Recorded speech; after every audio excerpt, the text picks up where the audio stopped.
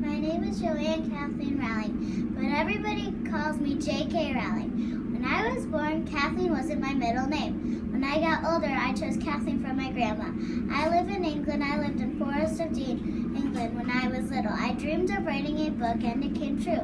My first book was Rabbit, and I wrote it when I was 6 years old. In 1997, I wrote a book called Harry Potter. I'd written some chapters of the first Harry Potter books when I moved to Edinburgh. I got married and had a daughter named Jessica. When Jessica was napping in the stroller, I wrote parts of Harry Potter. It took me 5 years to write Harry Potter.